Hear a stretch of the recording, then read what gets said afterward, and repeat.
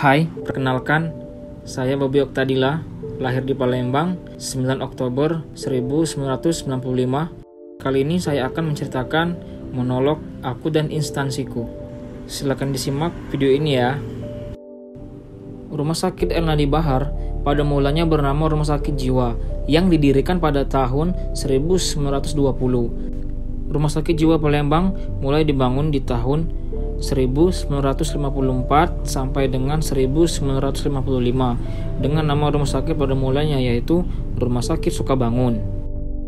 Selanjutnya, sesuai perkembangannya, Rumah Sakit Ernaldi Bahar yang merupakan unit pelaksana teknis daerah atau UPTD Provinsi Sumatera Selatan dibentuk berdasarkan Peraturan Daerah Provinsi Sumatera Selatan Nomor 9 Tahun 2001 sebagaimana telah diubah dengan Peraturan Daerah atau Perda Provinsi Sumatera Selatan Nomor 3 Tahun 2006. Kemudian Peraturan Daerah Provinsi Sumatera Selatan Nomor 9 Tahun 2008 Pasal 47 mempunyai wewenang menyelenggarakan tugas umum pemerintah di bidang kesehatan, khususnya pelayanan kesehatan jiwa sebagai unggulan dan kesehatan dasar lainnya. Visi Rumah Sakit Ernaldi Bahar adalah Rumah Sakit Ernaldi Bahar sebagai pusat rujukan pelayanan dan pendidikan kesehatan jiwa yang prima dan berdaya saing nasional. Adapun misi Rumah Sakit Ernaldi Bahar yaitu 1. Meningkatkan mutu pelayanan kesehatan jiwa. 2. Mengembangkan fasilitas pendidikan dan pelatihan kesehatan jiwa. Adapun mutu Rumah Sakit Ernaldi Bahar yaitu melayani dengan setulus hati. Berikut struktur organisasi Rumah Sakit Ernaldi Bahar yang saat ini dipimpin oleh Direktur yaitu Dr. Yomidiansi M.Kes dan dibantu oleh dua wakilnya yaitu Dr. Penti Aprina M.Kes sebagai Wakil Direktur Umum dan Keuangan serta Dr. Pita Frasanti M.Kes sebagai Wakil Direktur Medik dan Keperawatan.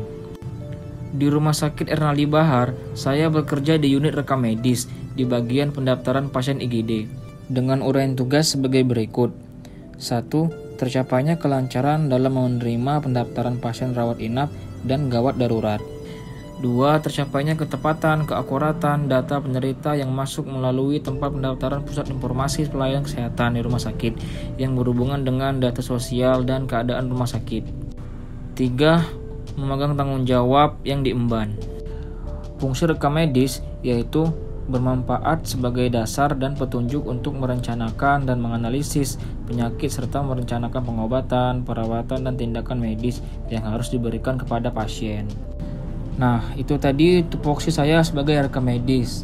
Selanjutnya, apa saja sih yang harus saya lakukan untuk memastikan kinerja berjalan dengan baik? Yang pertama yaitu dalam hal manajemen ASN, yaitu dengan meningkatkan kualitas diri sebagai perekam medis dengan mengikuti berbagai pelatihan atau seminar untuk meningkatkan kualitas pekerjaan saya. Kedua yaitu pelayanan publik. Sebagai petugas pendaftaran yang juga bisa disebut gerbang utama rumah sakit, saya sebagai perekam medis harus memberikan informasi mengenai pelayanan yang jelas, bersikap adil, tidak diskriminatif dalam memberikan pelayanan, dan memudayakan senyum, salam, santun dalam pelayanan. Selanjutnya yaitu whole of government, yaitu dengan memperkuat koordinasi antar rekam medis dan instansi saya. Nah, itu saja dari saya. Semoga bisa bermanfaat. Terima kasih sudah menonton. Sampai jumpa lagi. Salam sehat, tetap semangat.